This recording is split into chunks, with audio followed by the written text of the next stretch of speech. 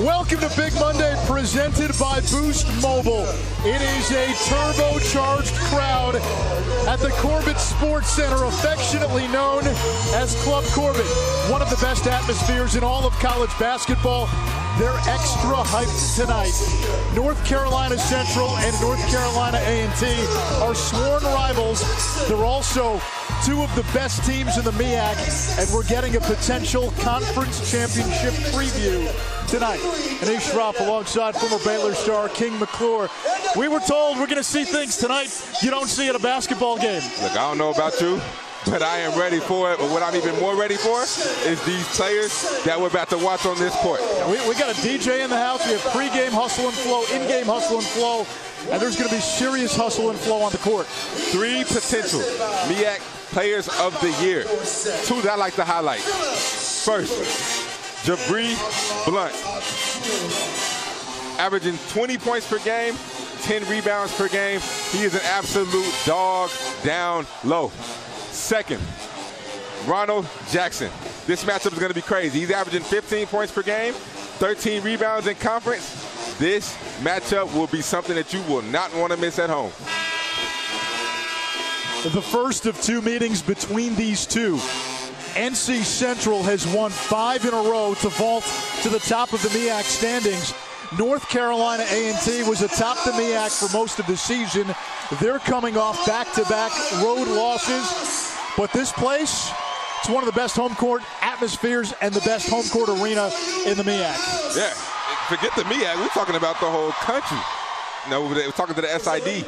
He said that this place is a top 10, top 15 home court advantage according to Ken Pom. That is impressive. Many of you may not have seen a game here, and what you see in the stands and the histrionics in the stands, that's almost as good as what you'll be seeing on the floor. Yes, we will definitely be in for a show on and off the court.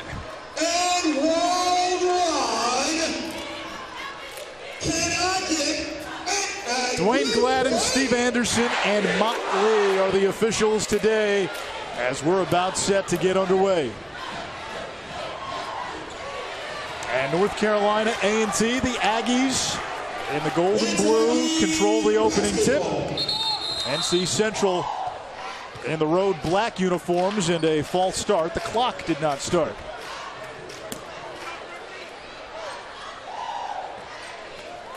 NC Central has been the class of this conference of late. They've won 3 straight league titles. They've been to the NCAA tournament 3 years in a row, and 4 of the last 6. For North Carolina A&T, they're trying to get where NC Central is. Definitely. You definitely see Coach Moten has done a great job with this program. He's probably one of the most underrated coaches in the country, and we're going to talk about why he's so good at what he does later on. But this guy has done a special job with this program. Lavelle Moten in his 11th season as the head coach at NC Central, and already an early stoppage.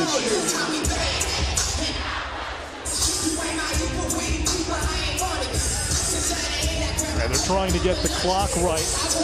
We had a great pregame conversation with Lavelle Moten, who was telling us that you don't worry about success, you worry about being valuable. He talked about the day you're born and the day you die. Those are just dates. The dash in between, that's what matters, what you do. And he's got a great story. A young man who grew up in the projects, grew up in a very rough part of Raleigh, was able to make something of himself, was a great player at NC Central, and now he's become one of the great head coaches in this league. Yeah, listening to him pregame, just listening to him talk. You know, I'm a young man, I'm 23 years old. He's somebody who inspired me. I met the guy first time today, talked to him for maybe about 5 to 10 minutes, and I was inspired by his story. Online, looking at his TED Talk, I normally don't watch videos like that, but the first 2 minutes had me intrigued. It caught my attention from start to finish. I watched the whole 19 minutes. And we're going to show you bits and pieces from his TED Talks, which is about his grandmother. You saw Lavelle Moten, Poetry in Moten as he was called, when he played at NC Central. one of the great scorers in school history, and he's had his challenges this year. The Eagles have had guys in and out of the lineup. C.J. Kaiser, who had been playing well, missed the last 2 games. Randy Miller was their top returning scorer. He's probably done for the season with a foot injury. Hasn't played since December. Yeah, but it all starts from your head coach. Your head coach, the way he's able to get his guys to still be able to play game in, game out, despite who's in the lineup and who's not, speaks a lot about him and how he runs his program. I keep talking to coaches after coaches in this conference. Coaches at Morgan State, even the coach at A&T said, the reason why they're so good is because of the culture that he's built. And you can tell that every guy who plays for him understands the culture and knows what to bring every night. You played at Baylor. Describe what a winning culture looks like. A winning culture looks like coming to practice every day, working as hard as you possibly can, doing extra. You know, Coach Bowden said a lot of guys, they'll do what he asks, and they think that's enough. He said, no, that's not enough. You're just doing what he asks. So what you should be doing is more. Do extra. That's what a winning culture like. That's what winning looks like. Doing more, not doing just the minimum, doing as much as you possibly can, diving on the floor, diving for loose balls, everything. That's what a winning culture looks like. Club Corvette had its dance shoes on. Doesn't matter if there was a clock issue. They self-entertain in the stands. I'm staying focused, man. Staying focused. Trying to call this game. As much action is going on tonight. All right, here we go. 5 seconds off the clock. Aggies ball. And the point guard, Cameron Langley, one of the best mid-major point guards in the country. Top 10 nationally at almost 7 assists a game. Yeah, kid we didn't highlight at the open, but this kid, don't get it twisted, this kid is elite. Last 6 games, averaged 14 points per game, 10 assists per game. One of the best passers in, matter of fact, all college basketball, honestly. He is the engine that makes the Aggies go. Andre Jackson way off with that shot. And here comes NC Central. Jordan Perkins at the controls, getting the start at point guard. Second in assists in the league, behind only Langley. Down low, a turnover, and here come the Aggies. They can run.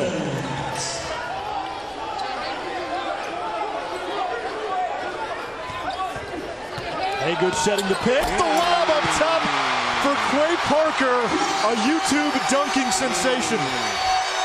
That is what Langley does. Langley gets in the paint and is always looking to find the open man. That time, he found Quay Parker for the monster dunk. And we get an offensive foul on Perkins. Cam Langley coming down the lane, able to find a slashing Quay Parker. You might see that a lot tonight, people.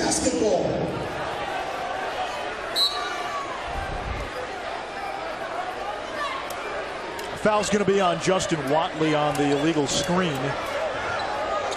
Big concern for NC Central was Langley. They said, we'd like to make him a scorer. Second possession for the Aggies, and they saw what Langley can do as the maestro. Looking for Haygood down low. He gets tied up. Jump ball is the call. Possession arrow, NC Central. Yeah, when you have a guy like Langley, you're playing against him. The thing that Coach Moden kept talking about was he'll score 12 points, but then he'll also get 10 assists. So really, that's more like 20. That's more, and kind of in threes, that's more like 25. And then on top of that, if you look at the plays where he passes to the people and gets fouled, then you're looking at almost 40 points. So you have to turn him into a scorer instead of a facilitator, because that's what he does. He's the engine. NC Central is going to want to slow the pace a little tonight. Here comes C.J. Kaiser, the Wichita State transfer, back after missing 2 games with an ankle injury. Quickly the other way. Parker catch and shoot. 3 not there, and the first rebound for Jabri Blunt, who might be the favorite for MEAC Player of the Year. Perkins nearly traveled and was out of control. 2 offensive fouls early for NC Central. Yeah, I think it's a case of the nerves. Just when you're in an environment like this in a road game, in a major rival game, sometimes your emotions are running high. The emotions probably calm down to the first media, but that's why they're playing so out of control right now. Parker, another lob. This one for Ronald Jackson. And the turnaround good by Haygood, the grad transfer from Youngstown State.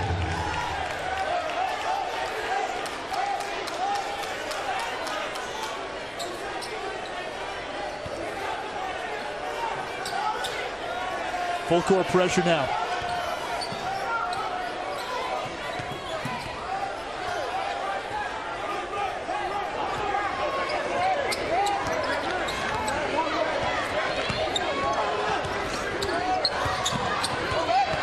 Langley marking Perkins.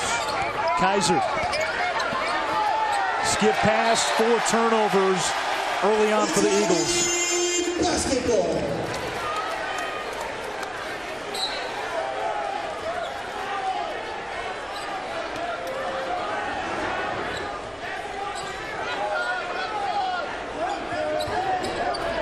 Haygood setting the screen for Langley, gets it back, strong to the basket, and a 6-0 run by A&T to open up.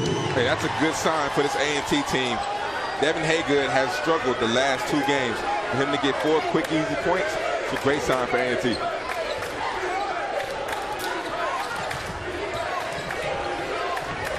Perkins nearly lost it again. Now Devin Palmer driving to the basket, nearly walked, blocked from behind by Jackson. 3 on the way, in and out, the follow by Andre Jackson, working at both ends. You can tell A&T came to play. They are fired up and ready. An 8-0 run to open up at Club Corbett. When we come back, Myron Metcalf will join us to shed some light on A&T's coaching situation. Happens all the time.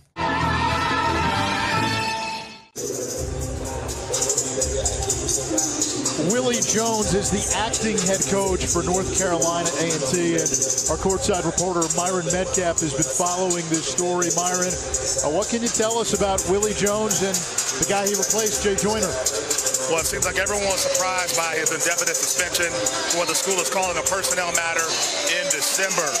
Everyone I've talked to has been pretty tight-lipped about what's next, but Earl Hilton, the athletic director, told me that he is awaiting the results of a university review. And until that happens, there won't be any next steps for Jay Joyner. But it sounds as if this is sort of a bit of a mystery on campus. Everyone wants to know what's ahead and why the suspension took place in the first place. Jay Joyner, I reached out to him multiple times. I have not received anything back from him yet.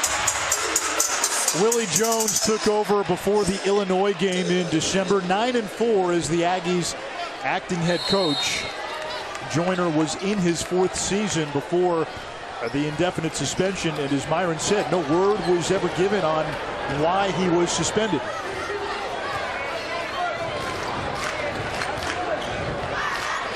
After the timeout by LaVelle Moulton, let's see if NC Central can get on the board.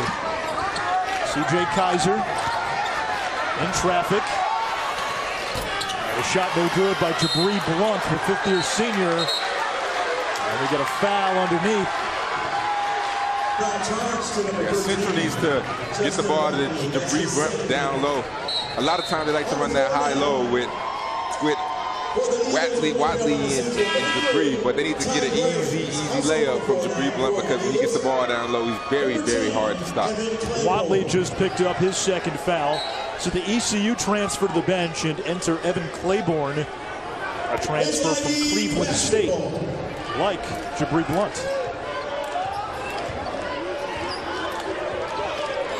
Ty Graves all over Langley. Now Ronald Jackson trying to go inside to Haygood, and a turnover. Kaiser, a lot of dribbling. Claiborne, big finish.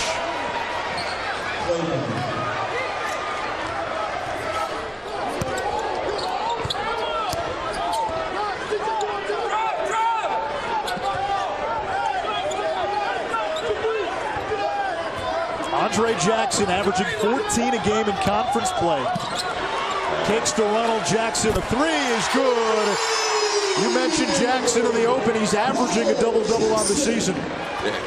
Ronald Jackson is somebody who, like we talked about earlier, might be one of the best players in this conference. has definitely made a huge stride in his game and has led this A&T team to the record that they have now. Here come the Aggies again.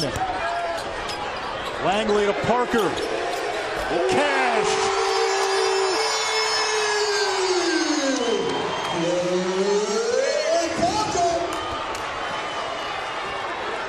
Nine points now for A&T off of NC Central turnovers. Kaiser. And the rebound by Jackson. Langley is just so in control. So in control. Plays at his own pace at all times.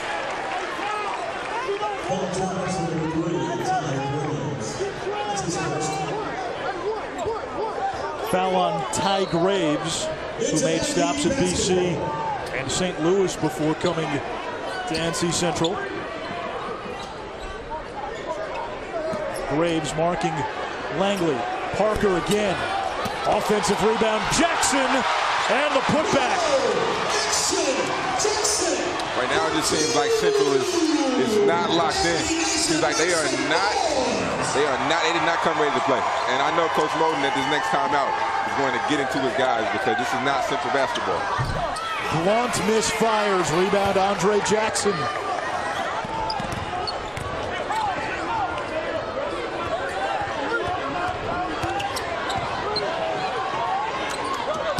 Great feed, Langley to Ronald Jackson. You're watching the maestro run this orchestra to perfection. And I love watching Langley play.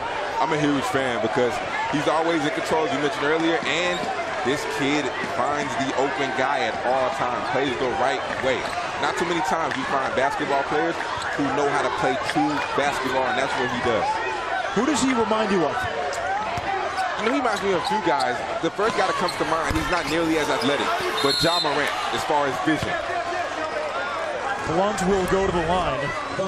When you average 13 rebounds per game in conference, you must be boxed out. And this time, he was not boxed out. Ronald Jackson, that's what he does. Cam Langley, one of the best passes into Ronald Jackson. They're just putting on a clinic right now, honestly. When you have a player as unselfish as Langley who makes the extra pass and gets guys easy looks, what does that do for the rest of the team? It just gives you confidence because you know whenever you're open, at all times your point guard is going to find you. I was a shooting guard. I didn't play point guard. So as a shooting guard, one of the biggest things I look for is a point guard who can give me easy buckets and always hit me on time, on target when I'm open, because when you're open, that's when you feel the most confident. If you know your point guard is going to find you, the percentages go up, the percentages get higher, and you become a better basketball player. Pretty good one at the free throw line in Jabri Blunt. He is one of the leading candidates for Conference Player of the Year. His dad is former Steelers great and Pro Football Hall of Famer Mel Blunt, one of the best DBs in the history of the NFL and part of that great steel curtain. And if you watch Blunt, there is certainly a football flavor to his game.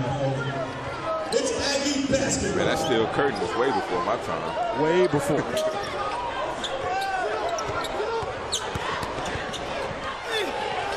Jackson again, 6 straight buckets made by North Carolina A&T.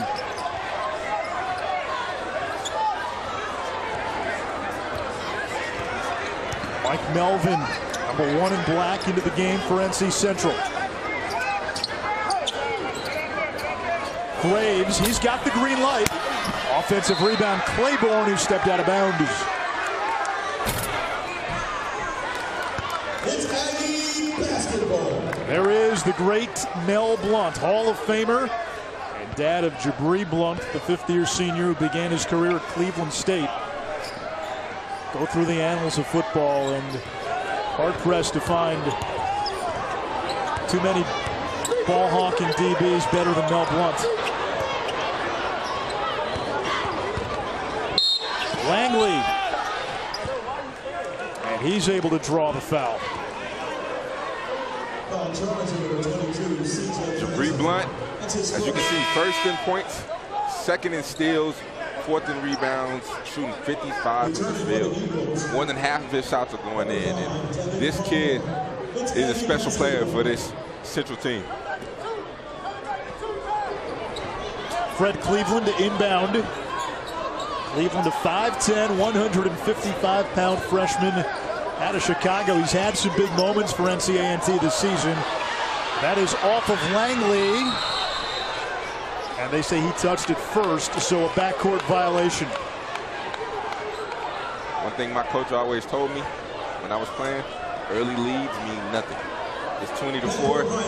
Central will get back into this basketball game because early leads mean that this game is too long, and they will make shots and they'll get back into the game. Right now, they just didn't come prepared. They got off to a slow start. What's the line? It's basketball. Everybody makes a run. Everybody makes a run. Basketball is a game of runs. Sometimes some people's runs just keep going and don't stop. Some people's runs stop really quickly. But basketball is a game of runs, and you should see Central make a run in a minute. Melvin. Now Graves. Blunt in the high post. Claiborne muscling inside, and he travels. It's Aggie basketball. NC Central's Lavelle Moten has an inspiring story. He gave a TED Talks about it. He'll enlighten us with his coaching philosophy when we come back.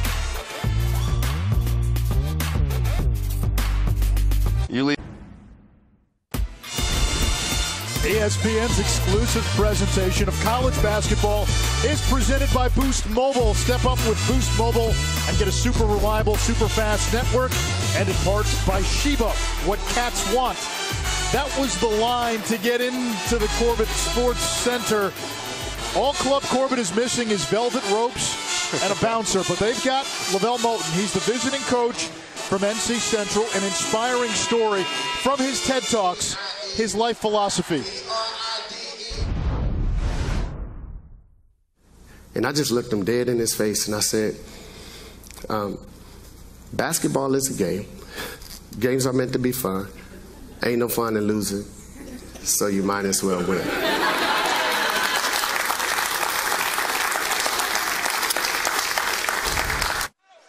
And the context there was when he was interviewing for the NC Central head coaching job, he was asked, what is your philosophy? And those words that you just heard, they were from his grandma, who means so much to him. And she is really the subject of that TED Talks. It was his grandma who told him that when he was just a kid. And he said, I really didn't have an answer, so I went with what grandma taught me. But there is a lot of truth in what you just heard. There's a lot of truth as we see Langley with another great pass, but there's a lot of truth in that. Basketball is not fun when you're losing. And I mean, if somebody would have told me that answer in the interview, that might be my guy, because I like that. He wants to win. He cares about winning, cares about building a culture. As you can see, that's what he does. 3 straight MEAC titles. That's winning. He does not want to, he wants to have fun pretty much, like his coach said. Yeah, the name of the TED Talks was My Grandma's Basketball Truth. Nice move by Blunt. Myron. Well, you know, I had a chance to spend a week with the North Carolina Central team, learn a lot about Coach Moten. One of the things he mentioned in that TED Talk was he made his team play a game of musical chairs when he first arrived, and the numbers went down to 8, 6, 1. He played their favorite song. When he got down to the last guy, he said, congratulations, you're the winner. And everyone seemed sort of surprised. Okay, yeah, we won a game of musical chairs. But then Coach Moten said, listen, what do you think the game is going to be like when there are a million guys who are trying to get into the NBA and only 35 spots? That was the lesson there, and those are the kinds of lessons that Coach Moten is always trying to instill in this group of young men. Yeah, I don't think people realize, take it from a guy who was just in these seats last year. I just got done playing college basketball. People don't realize how hard it actually is to make the NBA, let alone how hard it is to play overseas. People don't realize there's not that many spots, and that is, when you really do the math and you look at the numbers, it's almost impossible. And it's even more impossible to play in college basketball at the Division I level. It's very hard, and anybody who can do it, I mean, it's just respect to anybody. Quay Parker draws the foul. Well, speaking of the NBA, you saw the All-Star break. Finally a great fourth quarter in that All-Star game. Defense, blocked shots. But they go at it for real again in games that count in the standings on Friday. Nuggets, Thunder, and then Zion and the Pelicans against the Blazers. And speaking of NBA All-Stars, one in the house, Bam Adebayo, who is from just up the road in High Point. My guy Bam also won the skills contest. Hey, he did his thing in that. Held it down for the big man. He did. You know, back to your point, though, about the lesson from musical chairs. When most guys come out of high school, doesn't matter who they are, they all think they're going to the league, right? I mean, that's everybody's mindset. If you look at the guys who are top 100, everybody in the top 100 thinks that they are going to the NBA. And that was you at one point. Yeah, I'll end up being number 36, but, you know, I thought I was going to the NBA, but then you look at the guys who aren't even top 100. The guys after that, they still think they're going to the NBA. And I feel like so many times it's the people in your ear giving you a false reality, giving you false expectations, and it doesn't add up. So then once you realize you're not going to the NBA, that's when it leads to bigger things like depression or mental health issues, because you feel like you failed everybody's expectations of you. Foul on Fred Cleveland. I would imagine, though, on an internal level, that's got to be a hard realization, because you probably dreamt of that your whole life. Yeah. And here you are. You went to a school like Baylor playing high major college basketball against the best. That should be a goal, and that should be a dream. You don't want that reality check. I mean, true, but for me, it was more of my heart disease preventing me. But, you know, for a lot of guys, it's just work ethic. It's just not being there fully, dealing with distractions, just a whole lot of things that goes into play. That, you know, being a pro is more than just getting buckets and scoring on the basketball court. Being a pro stems from what you do off the court. Do you go to class? Do you treat people the right way? You know, how good of a person are you? That's what really the NBA is being about. Those guys handle their business and they take everything seriously. Meanwhile, Devin Palmer, who's been one of the better three-point shooters for NC Central, just picked up his second foul. He'll stay in the game, however. And at the free throw line, the sophomore from Amityville in Long Island, Tyrone Lyons. That is the same Amityville where the Amityville horror movie comes from. Yeah, see, I don't watch scary movies, so I know nothing about that.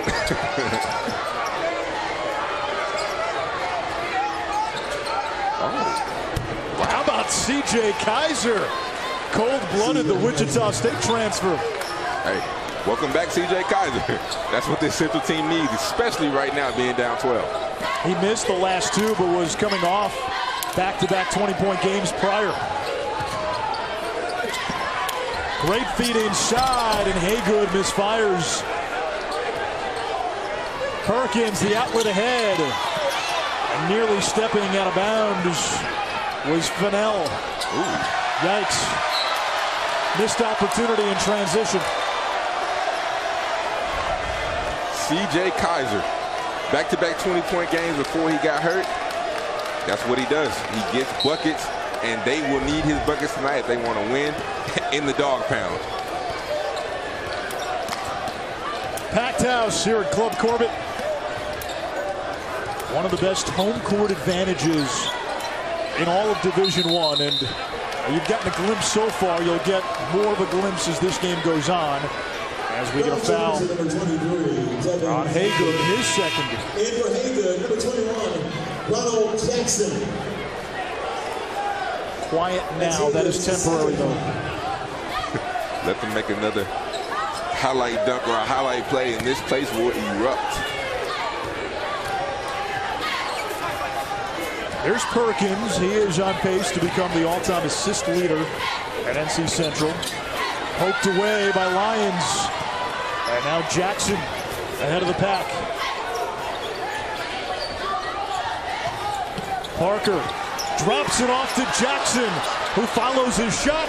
Second effort good. He just plays at such a high motor. You saw he missed the shot, got it right back, because his motor is so high, and that's what a lot of people. You know, I talked to the assistant coach at Morgan State, Coach Marion, and he said that out of all the top MEAC players, he thinks that Ronald Jackson might have the most pro potential. Meanwhile, Blunt got poked in the eye, it appears. So play was stopped. One of the things Willie Jones told us about Ronald Jackson, he gets his points, and you don't have to run offense for him. Yeah, and that's credit to the high motor that he has, because coaches love guys who can score and you don't have to draw up something for them. So then when you're not drawing up plays for them, they're still content because they know that they're going to still get their buckets. Because there's a lot of guys out there that if you're not drawing plays for them, they don't want to play for you.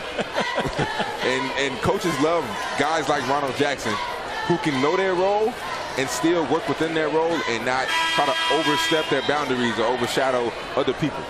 You were never one of those guys, though. Never. Never one of those guys.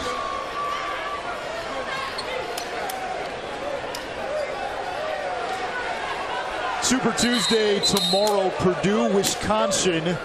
Big Ten battle of teams trying to stay off the bubble. That's at 7. And then at 9, it's Kentucky and LSU in Baton Rouge. LSU starting to slip a little bit. Lost to Vandy in a blowout. Lost to Alabama over the weekend. Kaiser, shot blocked. Ryan snatches it out of the air, and here comes Cleveland.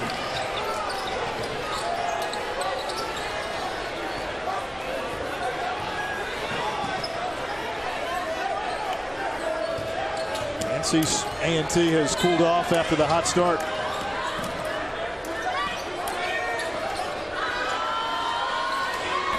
Jackson grazed the rim on the long 3. Palmer, back iron, Cleveland to the rebound. Aggies push. You can tell how much they miss Langley, who's not on the floor right now. Yeah, because Langley just sets up offense for everybody. Right now, Fred Cleveland is more of a scorer. He's like the opposite of Langley. Langley's a pass first. And that is what Langley does. He is able to facilitate for others. Kaiser picks up his second foul, the 9th team foul already on NC Central. You leave it.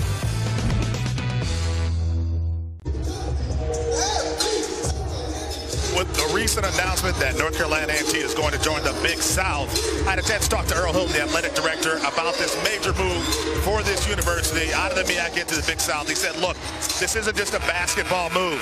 This is about every sport at this institution benefiting from the resources that are available to the schools in the Big South. That's why the move was made. However, there are certainly people who are attached to this league and this rivalry you're watching right now who are wondering if we're going to see the last of North Carolina A&T against North Carolina Central. What happens with the MEAC overall in the future? A number of concerns outside of North Carolina A&T about what this move means for everybody involved. Now the MEAC already lost Hampton a few years ago. Savannah State dropped down to Division II last year.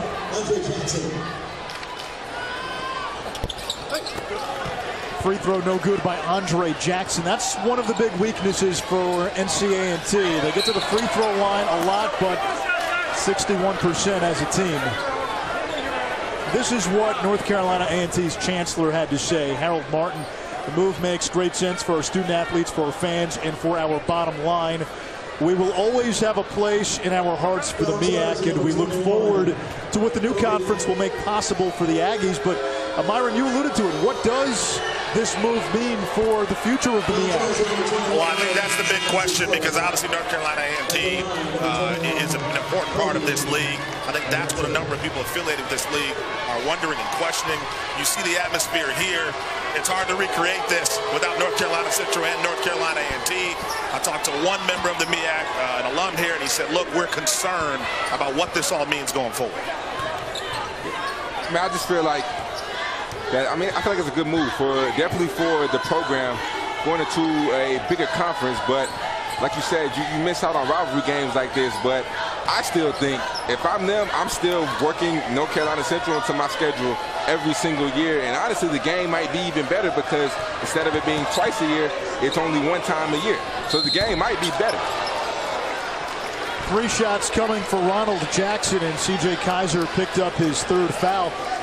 Myra, the other aspect here is that identity politics is at play in the sense that The MEAC is an HBCU conference, and football does drive the bus. North Carolina A&T has been very successful on the football front, winning HBCU championships recently. You lose some of that, and you lose some of the identity of black college football and black college basketball. Yeah, I think when you hear about Power 5 expansion, this is the end result. This is the domino effect. When a league like the Big South comes in and they invite a North Carolina A&T, a number of smaller leagues are in this situation where they're trying to figure out, if we don't have our anchors, and North Carolina A&T is certainly an anchor for the MEAC, what do we do next? What's our next move, and how do we survive?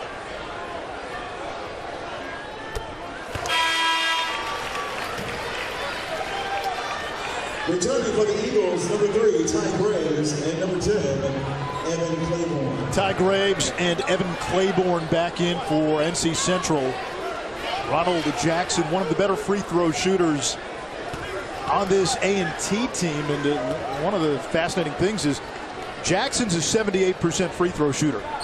The other 4 starters, all 55% and below.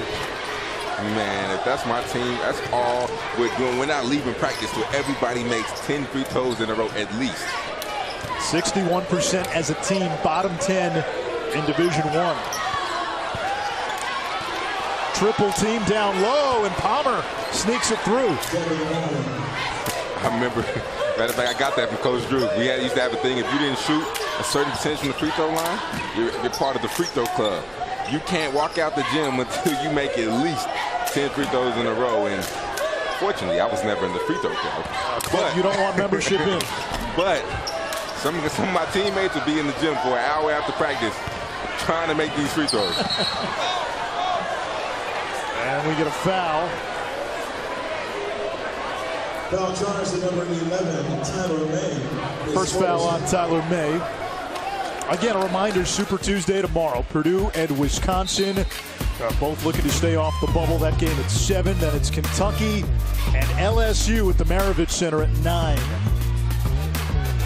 They played a thriller when they played earlier this month. Not a good pass there by Palmer. It's intercepted. Now Langley back in. There's the lob, and Parker could not hang on to it. This place was ready to erupt. Graves drive and kick. Back to Graves, open for 3, way off. That's good basketball, though. Active hands down low, and a foul on the floor. Palmer was part of the scuffle for the loose ball. The foul's going to be on Lyons.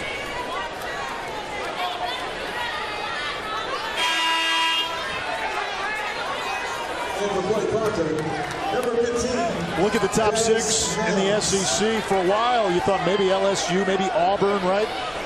Kentucky back on top as usual. Yeah, Auburn, and really just Auburn not being ranked right now that's crazy. One time people thought they were the best team in America.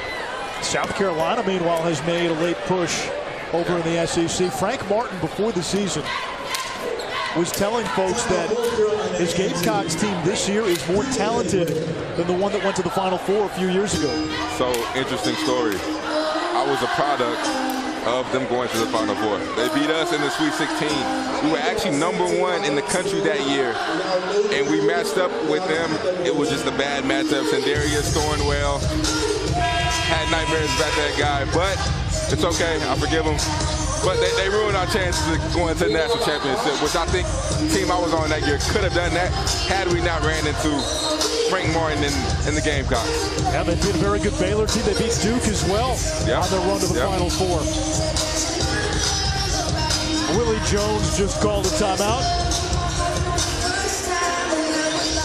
Quick little photo bomb there. Did you catch that?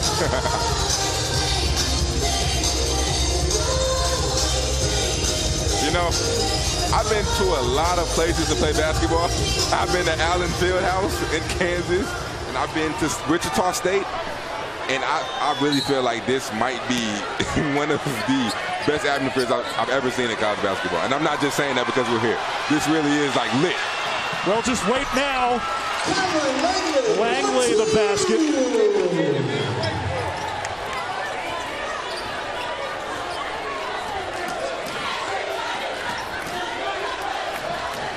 when Langley's on the floor, everything comes easier for this offense.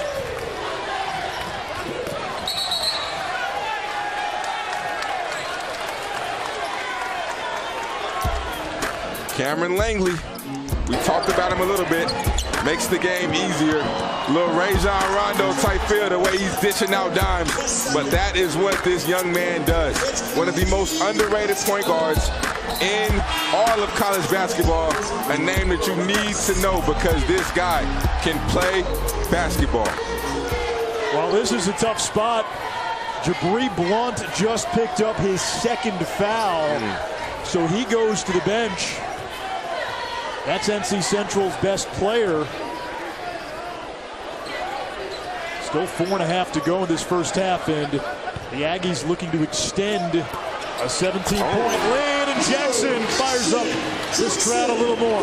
That's the high motor we continuously talk about. His ability to get off the ground like a pogo stick. His jump is so quick, and that translates over to the professional style of basketball. 16 points in the first half for Ronald Jackson. He's outscored the opposition by himself.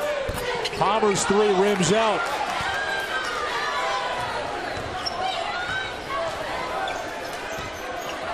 Lyons hits the assist by who else? Cam Langley. Timeout, North Carolina Central. Aggie Nation, make some noise. Ronald Jackson. Oh, you missed? Well, I'm here to clean it up. Rise up for the dunk. Quick bounce. Ronald Jackson, everybody.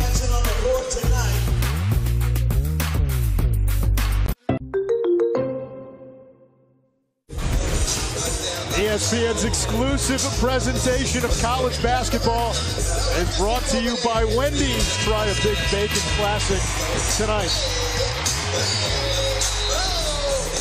Corbett Sports Center, officially known, or I should say unofficially known as Club Corbett. They've got a DJ in-house. There was a ton of pregame hustle and flow, and in-game, Cameron Langley has been providing the fireworks on the floor. Cam Langley, we just keep talking about him, but you really can't talk about him enough. We need to talk about him more, honestly, because people need to know this kid's name. This kid is talented. He has a skill. Passing is a skill, but it's not something that everybody can do. Trust me, I know I played with a few guys who couldn't do it. Both of these teams are teams capable of winning the MEAC, and that's an automatic qualifier to the NCAA tournament. And if Cam Langley and the Aggies were to represent the MEAC in the NCAA tournament, we get a foul. It's on Darius Maddox. If a team like NC A&T would get into the NCAA tournament with a point guard like Langley, they become dangerous because we know guards rule March. Yeah, for sure. If this team can get into the NCAA tournament, like you just said to your point, Cam Langley, whenever you're playing against a point guard like him, scouting becomes hard because you don't know. Like you can scout plays, but with Cam Langley's on the court, there's no set play. Whenever he gets into the paint, he's going to always locate the open person. So playing against a team like him, a team with his ability, is going to be hard, especially for any team to match up, especially with a year of upsets. In a year where anybody could beat anybody, again, the Aggies are probably looking at a 15, 16 seed in that range, so highly unlikely. But again, in this type of season where we expect March to be madder than usual, that's a guy you don't want to play. Nah, I definitely would not want to see him just because of his passing ability. And he can also score. We keep forgetting about that, but the kid can get to the cup. He doesn't shoot the three well, but he can get to the cup and he can score. Palmer traveled. Now, speaking of upsets in the tournament, the MEAC has had a few. 1997, Compton State as a 15 seed stunned South Carolina. Remember Hampton taking down Iowa State? That was in 2001. That was the Marcus Fizer team. And then Norfolk State over Missouri 8 seasons ago.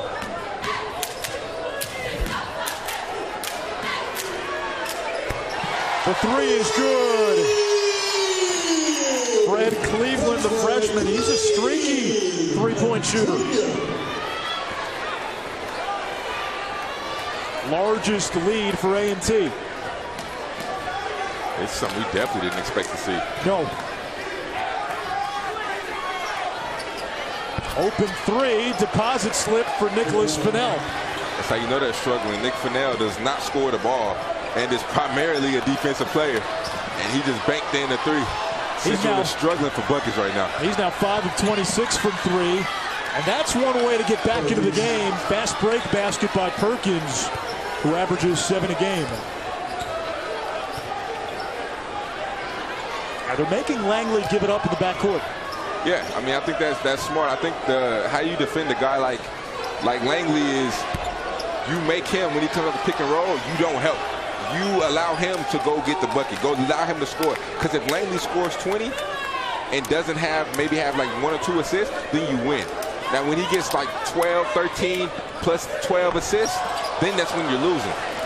Rough possession for Cleveland, who missed badly on a long three, and then nowhere close on the layup. Langley has numbers. Oh, looking for the trailer. It wasn't there, and we get a foul, a pushing foul. On Fennell.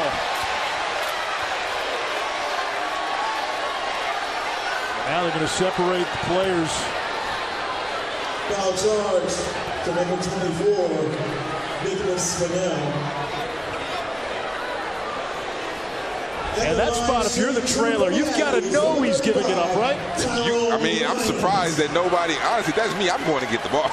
It's going to be 2 guys going to get the ball instead of 2 guys looking like, oh, who's he passing to? No, sir, I'm getting that ball, and I'm going to get a bucket. Lyons is 71% free throw shooter.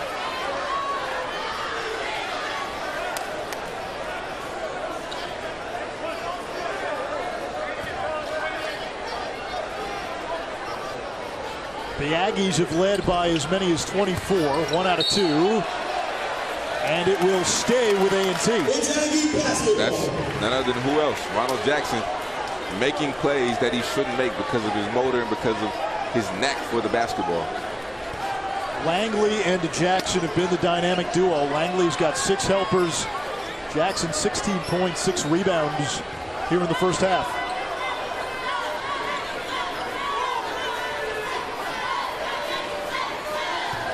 Langley, the lob for Jackson on cue. We just keep talking about it. He keeps showing us what we're talking about. He gets to the creases. Now, although that was a great pass, that's unacceptable. That's just bad defense. You know he's not going to shoot the 3. Back up. Do not let him get to the paint, because when he gets to the paint, chaos is created. That's bad defense by Central. Central needs to wake up during this halftime. Now we get a foul. A 1-and-1 coming for NC Central. Great pass by Langley, but that's just too easy. You're just allowing a guy, one of the best passers in the country, to just get into the creases and find open people. It's never going to be good for you. And in this building, those are juice points. Those count a little more. Yeah, because when you make plays like that, the crowd gets into it, the crowd starts going crazy, then it's harder to play. It's harder to focus, harder to hear your coach, which makes it harder for you to go down and execute.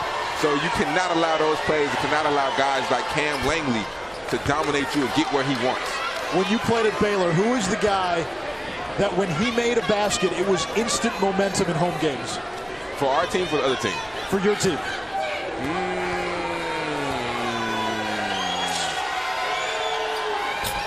My last year, I think it was probably myself or Makai Mason. I think one of us, when we hit a shot. Makai scored a lot.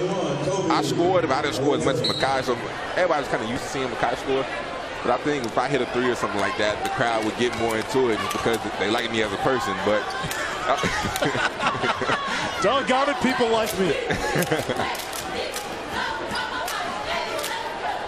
About a 10-second differential between game clock and shot clock.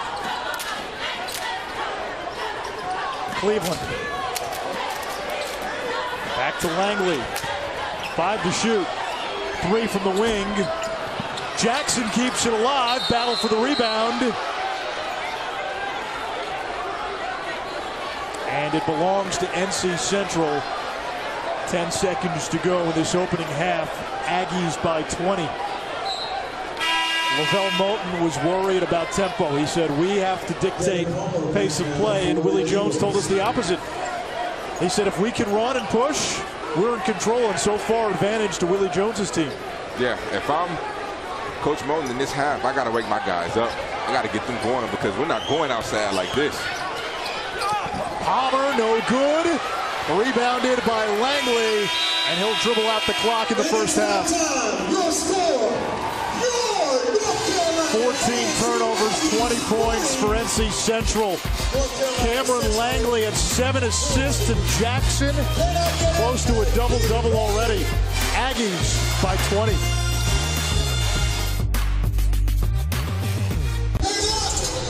Big Monday presented by Boost Mobile. Big first half for North Carolina A&T. The blue and gold marching machine, just part of the acoustics here at Club Corbett. You got a DJ. King McClure's dressed for the occasion.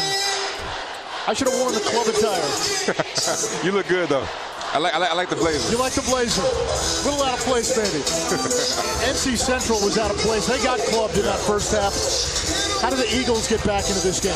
Well, what we saw in the first half is not Central basketball. They didn't do anything right. But it starts on the defensive end. They must get stopped because right now they can't score. They're offensively challenged right now.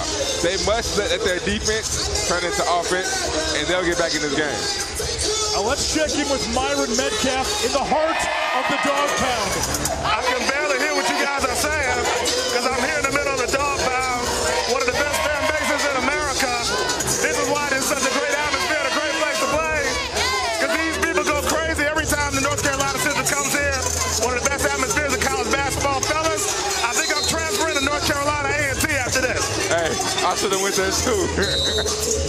And we have heard the last of Myron Metcalf. It's been fun knowing you, Myron.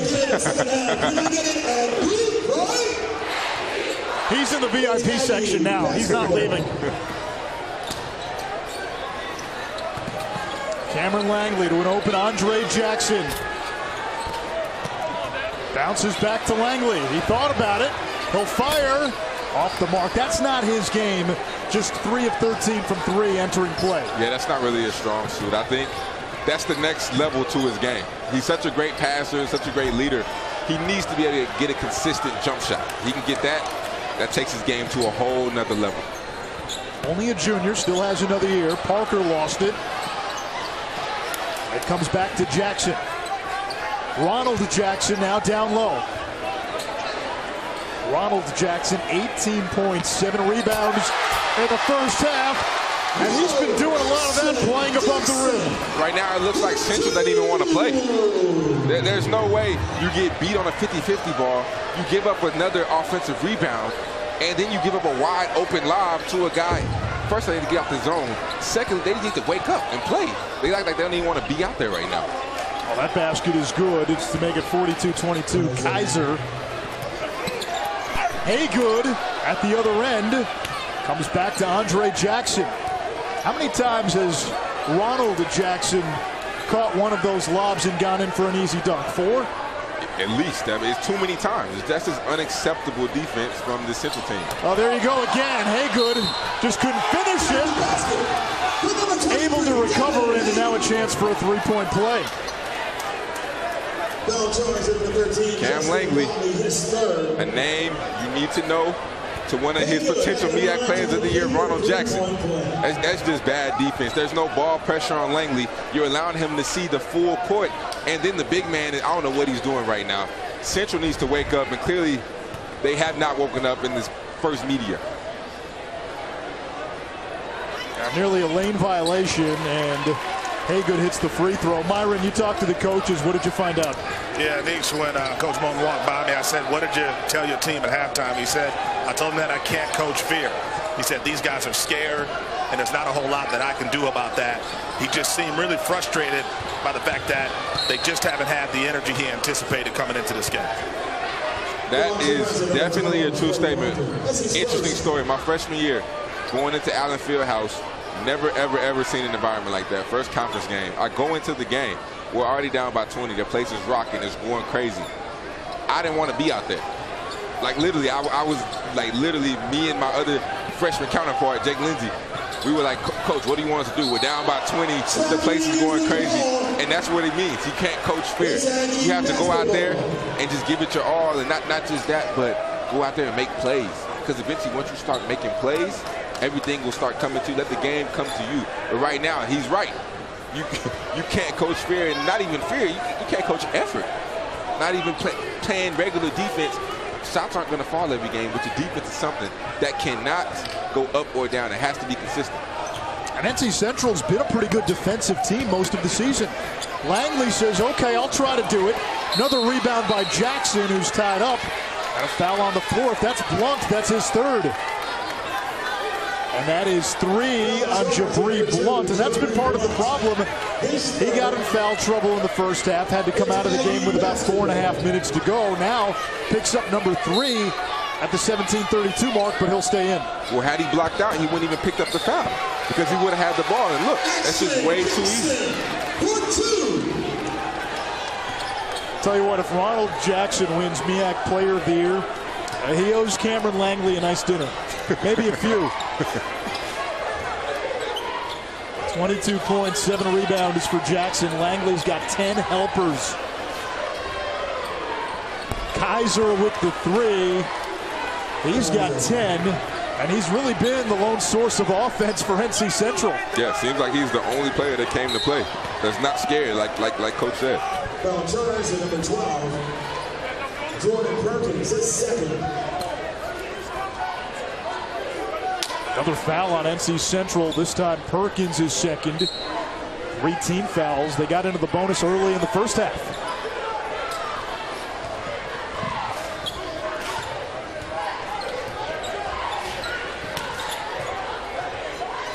Ronald Jackson setting the screen for Andre Jackson.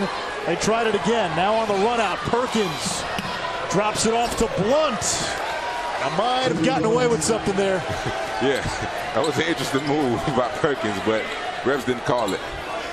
Parker. And again, the Aggies just quicker to all the 50-50 balls.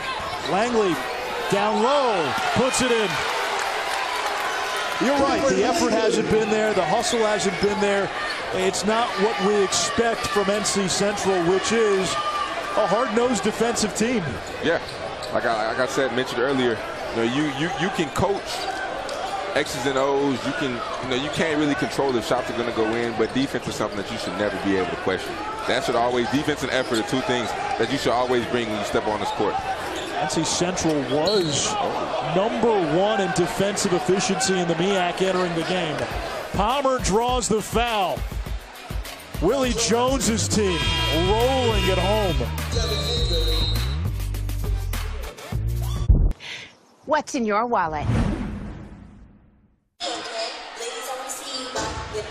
With King McClure and Myron Metcalf and Ishroff, Willie Jones, the interim head coach, the acting head coach for North Carolina A&T, Jay Joyner has been suspended indefinitely.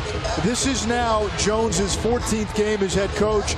Myron, you've been following this story. What's changed since Jones took over? You know what? Not much in terms of who he is as a coach. He told us before the game that he didn't change a whole lot about his approach, his demeanor. He wanted to make sure the guys knew who he was. But one of the things he did emphasize is that he said, look, if you guys give me 90 minutes, we don't have to practice for 2 hours or 2.5 hours. I'll trust you if you give me that hard work. And it seems like his approach, his scheme, after Jay Joyner was suspended, is working for this group. What are the chances Jay Joyner coaches this team again? In a conversation with Earl Hilton, it sounds like the next step is the university review process, and they'll decide from there. So that answer is one that we don't know, but I can tell you this, the longer this thing goes, the less likely it seems we'll see him again. Yeah, it's been a situation and a suspension without a lot of details. No reason has been given for Jay Joyner's suspension. All we know is that he's been suspended indefinitely. It started in late December. Willie Jones has been the acting head coach. And listen, up until about a week ago, this Aggies team was 8-1 in conference. They lost 2 straight entering today, but those were road games in conference. Yeah, it's interesting story, but the team did not let, as you see a 3 by Quay Parker, the team did not let the coach's suspension change who they are and change how they play. Willie Jones has done a great job with this team taking over.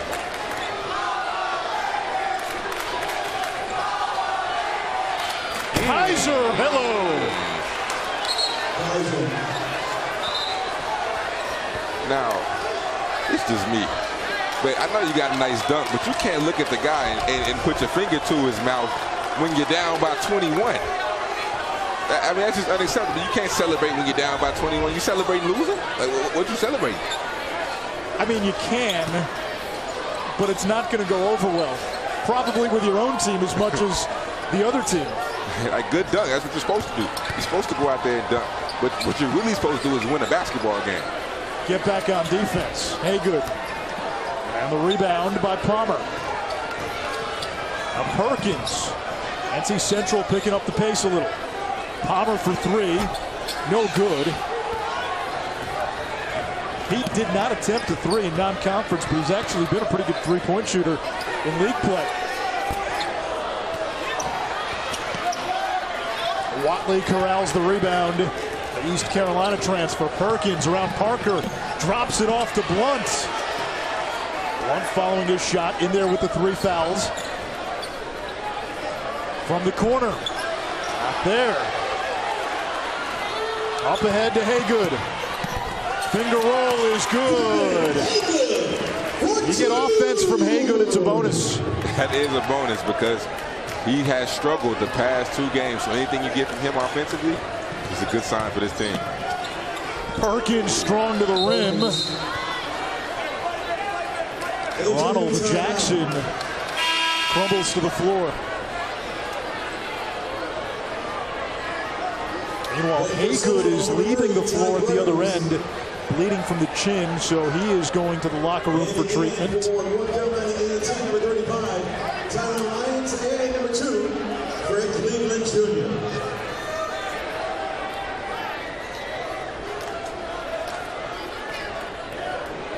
Nine of 11 from the field for Jackson.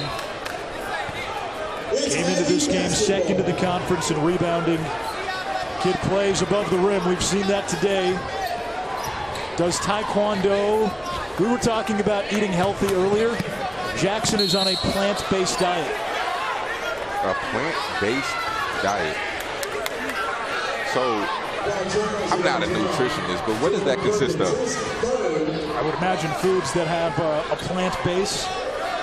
But like, what is an example of the food? I can't even think of it. Like lettuce or like spinach. I don't eat healthy enough to really know that, but thanks. Because me, I would never, ever eat a plant-based diet. Tell you what, I mean, he looks good. It's a chiseled physique. No, he does. I mean, credit to him because he's strong. Because I like fried chicken too much. And catfish. I go over to my grandma's house a little too much and eat a little too good over there.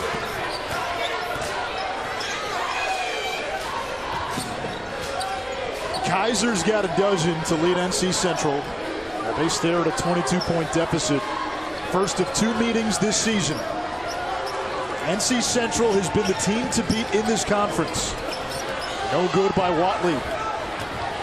They've been in the NCAA tournament 4 of the last 6 years as Langley beats the D down the floor.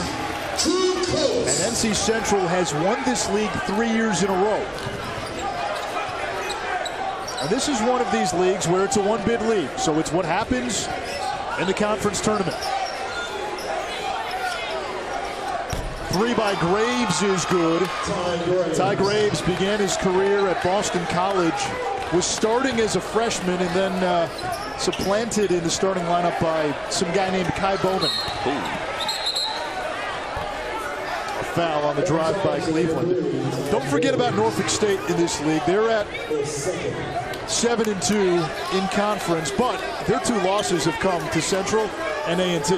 Yeah, credit to Coach Marriott at Morgan State, one of my guys. He's doing a good job over there, getting a lot of transfers. They actually got Troy Baxter from UNLV. Now, the MEAC is really competitive. The MEAC is a really good league that not too many people talk about. 3, no good by Lyons. And we get a foul. Langley and Perkins collide.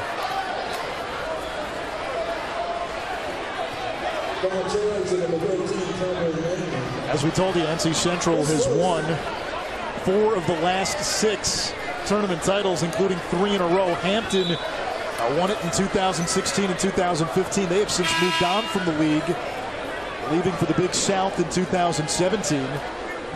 North Carolina A&T last made the NCAA tournament in 2013. But it's impressive. Again, NC Central is a team that, if they have Randy Miller, different story. He was first team all-conference last year, top returning scorer as Blunt is fouled. Foul charge to number 11, Tyler May, is second. Tyler May picked up the foul. Andre Jackson gives Langley a breather. 11 assists, 7 rebounds, 7 points for Langley, who is flirting with a triple-double. Let's see right now. That's a goaltend. Will the offense change now that Langley is not on the court? Myron Metcalf spent some time with NC Central, went on a road trip, took the bus. He has some stories which he'll share when we come back.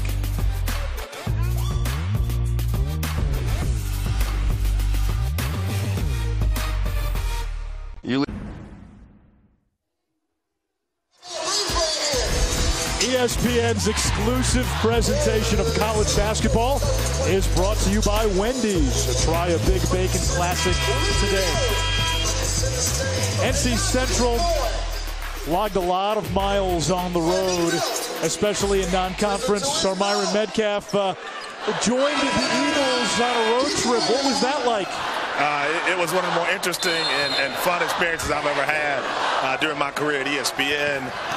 We went from Wofford to Georgia, back to North Carolina Central, and it was just amazing to see how much work these guys put in on those road trips. I was amazed by how much they do. These guys were studying on the bus, taking exams.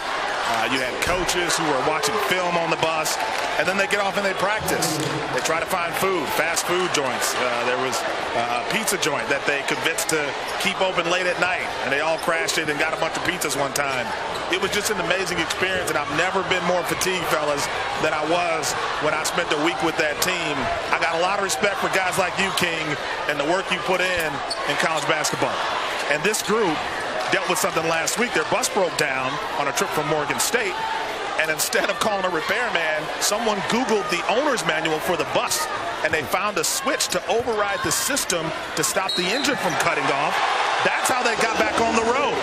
These guys have to do things like that in order to keep their program going. My guess is a lot of Power 5 schools have never experienced anything close to that. Yeah. To your point, I have the utmost respect for programs not in the Power 5 because of what they go through. It's not easy to bust to all the games and to constantly have to do things like Myron just said. That's not easy at all. And on top of that, you have to focus on winning a basketball game. You're trying to get from one place to the next place because your bus broke down, but then you have to also worry about winning a basketball game. That's not easy. Have the utmost respect for programs who do that. Fourth foul on Kaiser, who would hit the 3, and May completes a three-point play at the other end. Now, let's be honest, King. You were telling me before the game, you hated riding the bus, period. Yeah. Charter flights, I want leg room. I mean, it's just two different worlds, and that's why I say I have the utmost respect, because I'm not accustomed to that. I've never seen that, and to hear stories like that are something that I'm just like I get blown away. Like I can't fathom having to do that game in, game out. So that's why my respect level for these guys is so high, because I've never experienced that. But hearing it does not seem like something you want to experience. NC Central has logged more than 4,000 miles by bus this season. And Graves splashes down a 3. NC Central is one run away from getting within striking distance in the midst of an 11-3 run, but they've got to extend it.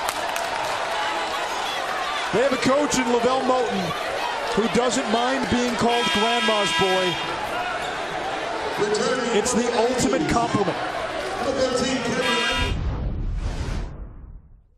And I told my grandma, I said, Grandma, the light just went off for me. I'm going to use this basketball and I'm going to take care of you. I'm going to buy you this big house and get you this nice fancy car. And she looked me directly in my face and she said, I want you to know something.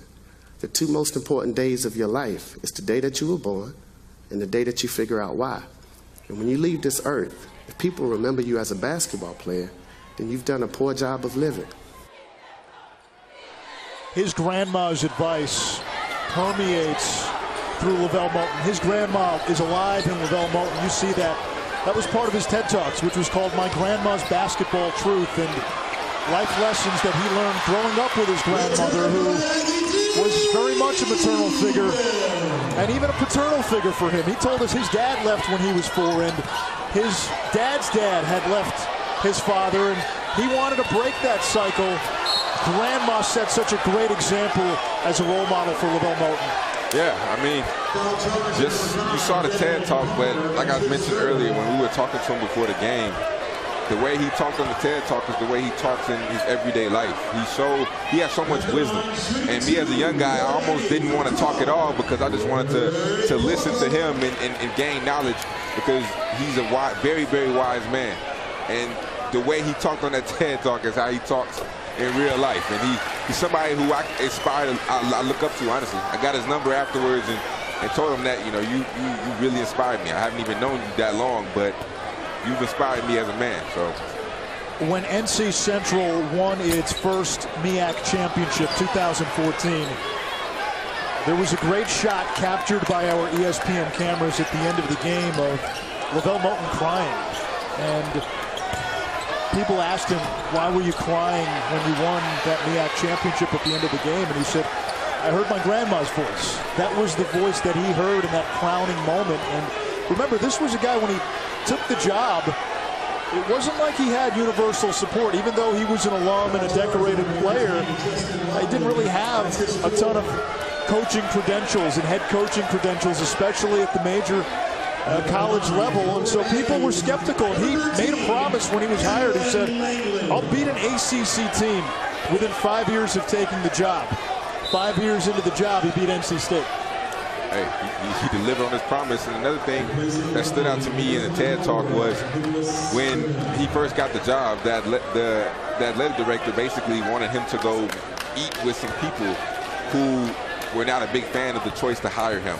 And he told the athletic director that he was not going to do that because he doesn't want to prove anything to anybody, and he's not going to please everybody in a sense. He said they talked about Jesus, so of course they're going to talk about him. And that's very true. And he's more wisdom for Coach Moulton. How about Quay Parker, the eraser?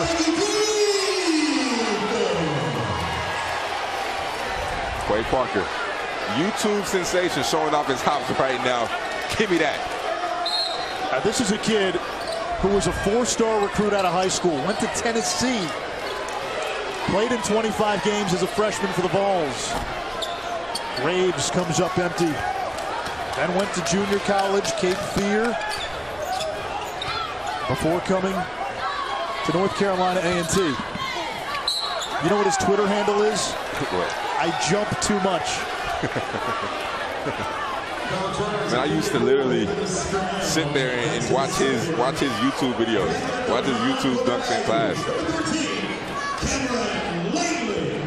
Not a big guy either. I mean, only 6 feet tall. Yeah, real short, but his dunks that he used to do were absolutely crazy.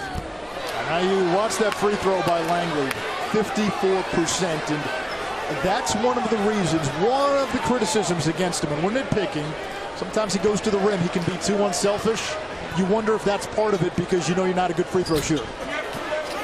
Yes, but I just think that that's the next level for his game, because when you look at terms of pro potential, he can pass at an elite rate like a pro. He controls the game. He can manage the game, but he just can't shoot. And I think that's going to hinder him from being a pro, as we see great hustle on the court. But I feel like that's what's going to hinder him. If anything hinders his game, that's what hinders his game from taking it to the next level. Parker just picked up the foul.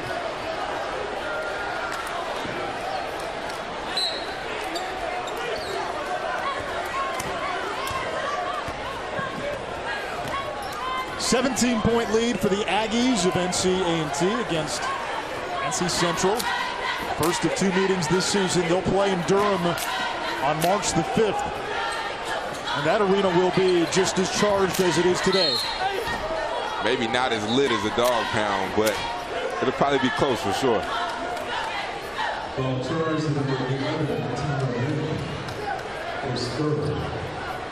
Third foul on May. Now that's the game. It'll be on ESPNU on March 5th, and the MEAC Championship will be on ESPN2 on March 14th.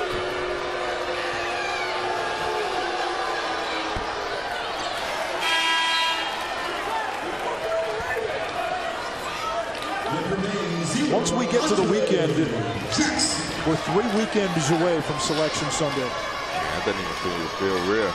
But like it flew by super fast this season. Your Baylor Bears looking at a #1 seed and potentially the #1 overall seed. Right now, they are the consensus best team in the country. Yeah, I agree. I think they're the best team in the country, not just because I went there, but it's true. I mean, they have a big game this Saturday against Kansas. That'll definitely be able to determine a lot right there what they do on Saturday against the Jayhawks. Yeah, big game. And Kansas has run atop the Big 12. Palmer nearly traveled. And we'll get a reach-in foul on Jackson. 7:44 to go in regulation. North Carolina A&T up big. It's in your wallet. You know, with the move to the Big South of North Carolina A&T, one of the concerns is what you see behind me. Will they lose the environment you get from some of these MEAC games with North Carolina Central and North Carolina A&T? That is what some of the alums of this conference are worried about. But you also look at what I did with North Carolina Central on the road with them, going to fast food joints, traveling thousands of miles by bus. North Carolina A&T hopes to avoid that with the move to the Big South. I talked to Athletic Director Earl Hilton, and he said this move is about resources for every program at our university. It's going to help all of us. It significantly will cut down on travel, and the move to the Big South will come next July. So 1 more season in the MEAC for NC Central, and this is a founding member. It hurts, or I should say NC A&T, a founding member. And they've had athletic prowess in a number of sports, a renowned track and field program, a women's college basketball, men's college hoops, college football. It's a blow to the MEAC, and it's a blow for the future livelihood of this conference. Yeah, definitely. Anytime you lose a power in your conference, that'd be like the Big 12 losing Baylor. Like it's just anytime you lose a power in your conference, it definitely is a blow. But NC A&T, credit to them because that's a smart move. It's a good move for the school and the program.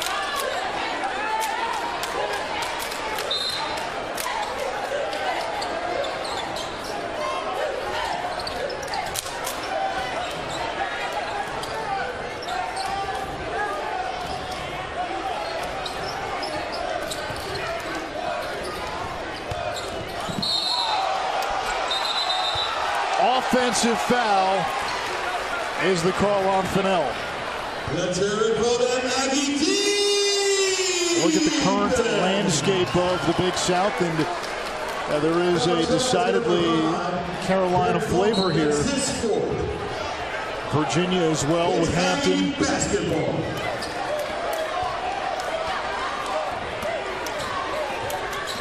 And A&T will be part of that in July of 2021. Rare miss for Ronald Jackson, but guess what? He follows his shot. 24 points for Jackson tonight. Blunt for 3.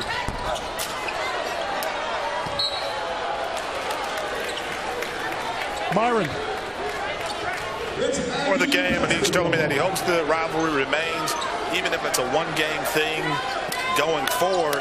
But I've also talked to other members of North Carolina Central who've said they're concerned that North Carolina A&T will want this going forward because the ball's kind of in their court. So it'll be interesting to see what happens going forward. But I know North Carolina Central hopes to preserve this rivalry. I look at basketball, and when Missouri left Big 12 for the SEC, we had years where we didn't have the border war, which was one of the best rivalries, KU and Missouri, in the Big 12 and in all of college basketball. Yeah, you know, that was one of you're right. That was one of the best rivalries, especially when you look back at days like Phil Pressey, Dallas, Texas native. But that was a great rivalry, and you know, a lot of Kansas fans, a lot of Missouri fans wish that they still had that game. I don't know why they don't do it, but you know, that would be good for the sport. I believe they've gotten that back, so they have come to Sports Center tonight after Iowa State and Kansas with Kenny Mayne and Michael Eaves. They'll talk with former Kansas big man Joel Embiid, plus Dwayne Wade talks retirement and family with Rachel Nichols, and post-race reactions from the Daytona 500. Cameron Langley, a little lip there coming off the court. We get a timeout with 5:53.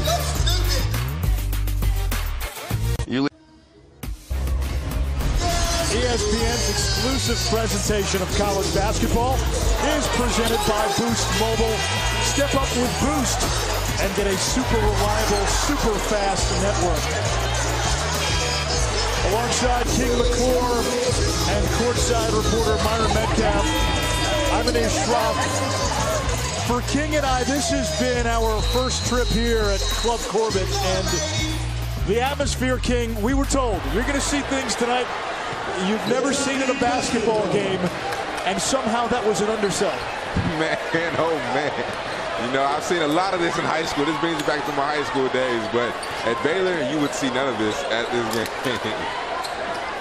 Chip and Joanna weren't dancing in the aisles? Not even a little bit. Oh, how about Ronald Jackson? Nifty move down low. He's got 26.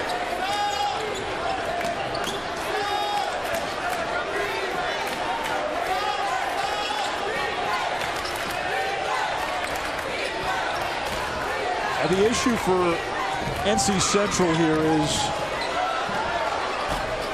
the margin being what it is, and it was a 20-point game at halftime. You're now forced to play faster. Yeah. That plays into the hands of your opponent. Yeah, because A&T is definitely the faster-paced team, and NC Central like to take their time. Sometimes you see in past games, they'll run it all the way down to the very last second of the shot clock. So now you're getting out your element. You're not playing Central basketball, what makes you good. Now you're trying to play, like you said, to the hands of your opponent, like we see. So now they're forced to try to get buckets at a quick rate because they're down by so much. Smooth jumper by Graves. Timeout, Lavelle Moulton. It's a 13-point game. Can NC Central conjure up one more run?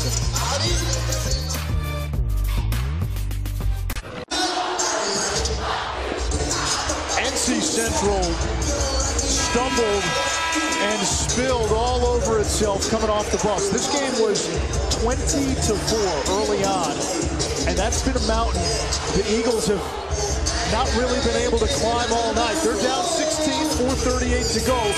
It's possible, but that early deficit, that early fear, that early intimidation by the environment, that's been the story of the game. Yeah, it's possible, but if they were to pull this off, that would be pretty incredible. It'd be a pretty impressive comeback if they're able to pull this off. Now remember, the Aggies are a poor free throw shooting team. Not just a bad free throw shooting team, one of the worst in Division I. And Langley at the free throw line for all his prowess as a passer, only a 54% free throw shooter. You know, that might not be a bad idea. You know, when you get to the hacker shack, that might not be a bad idea right now to get yourself back in the game, get yourself more possessions. Maybe foul Langley. Maybe make him make free throws. Make him become a scorer, which is what the coach talked about in the beginning of the game. Coach Moan talked about they needed to do. But it might not be a bad idea for this Central team to get back in this game. Outside of Jackson, there's really not a good free throw shooter on the floor for North Carolina A&T. Kaiser, he's got 4 fouls. He's been their leading scorer. Graves for 3. Parker lost it. It comes to Langley, who is 1 point, or I should say 1 rebound now away from a triple-double. I'd foul right now. I'd foul right now and get the ball back. Kick to the corner. And the 3 good by Maddox, who was 0 for 7 from 3 prior.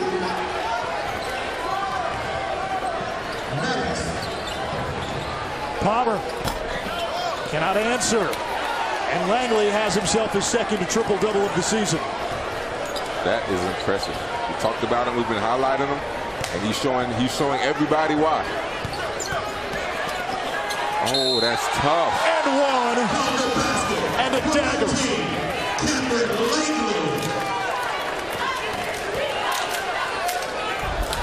Langley, we talked about his passing. Split the defense, draw the contact. Cameron Langley, one of the best point guards out there. What? As a defense, you are never, ever safe when Cam Langley is on the court. Has a plethora of assists tonight, is finding everybody. He will expose your weaknesses, expose the mismatches, but that's not all he can do. He can get to the rim. He can finish through contact. Not a good shooter, but doesn't need to be when you can pass and get to the cup like he can.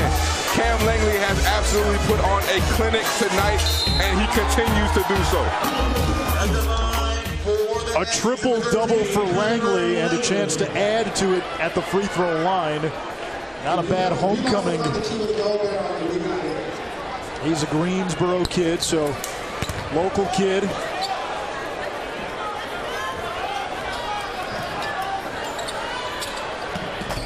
And that 3 falls.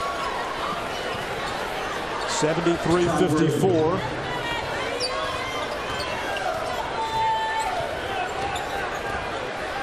Guarded by Perkins, who's also from Greensboro. That's where we are tonight. The Corbett Sports Center, home of the Dog Pound. Myron Metcalf has made a lot of friends there tonight.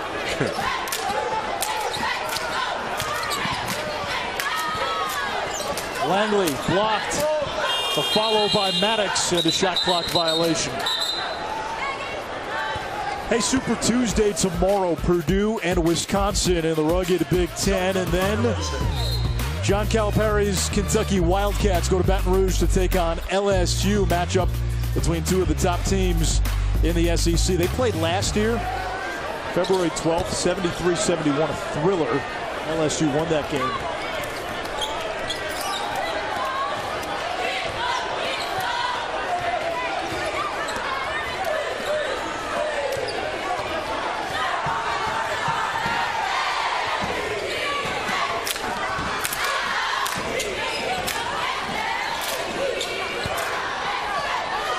Jackson, the turnaround, yes! He's got 28. A&T on its way, and they're going to improve to 9-3 in conference. Central will fall to 8-3, and that means Norfolk State, by default, as Homer Simpson said, 2 greatest words in the English language, default. Norfolk State will move into the top spot in the MEAC, but both of these teams have the tiebreaker against Norfolk State, and you just get the sense you're going to see a different game when they play in Durham next month, and we may see these 2 again in the MEAC tournament, possibly the MEAC championship. Yeah, I mean, as great as they're playing, what it ultimately comes down to is one game. One game in the tournament can make or break your season. You can have a great season, but you get to the MEAC tournament, that's when it has to come out. That's when you have to play your best basketball, take it one game at a time, and really produce then. Yeah, it really doesn't matter what you do in the regular season.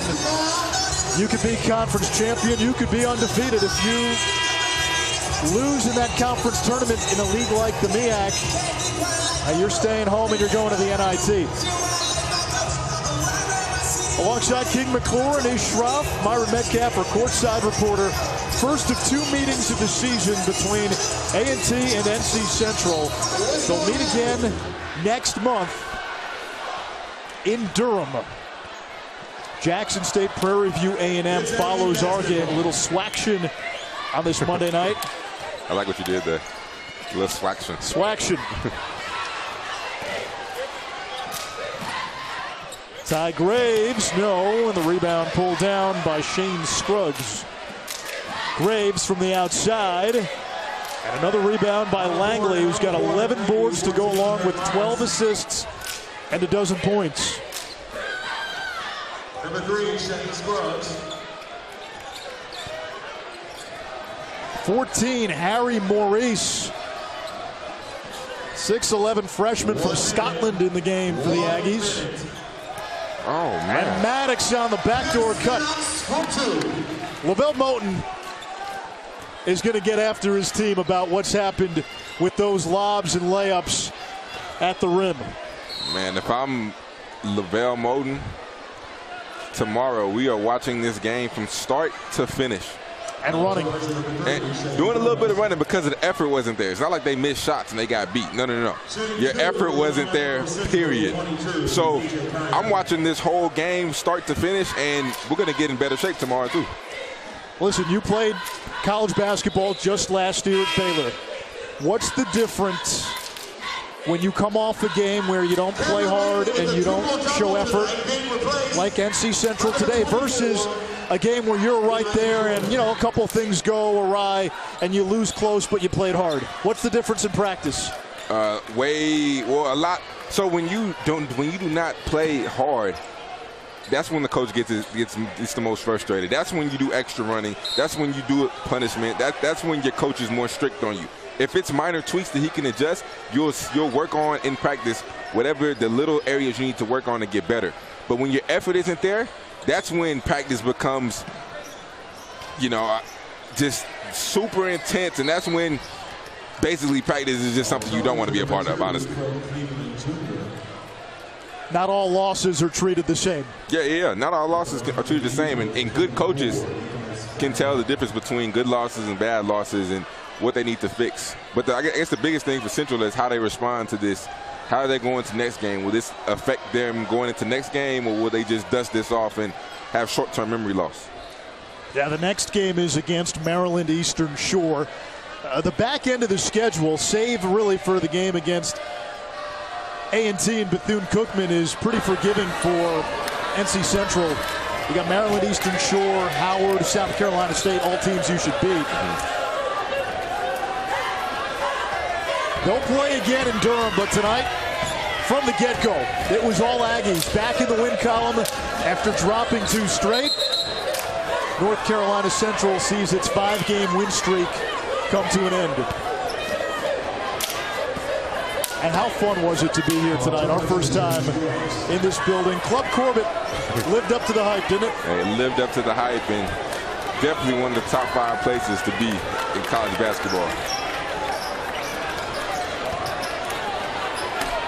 That's just bookkeeping. Kaiser finishes with 20, but it's a 17-point win for Willie Jones and North Carolina A&T. Big rivalry game. Today it was all Aggies.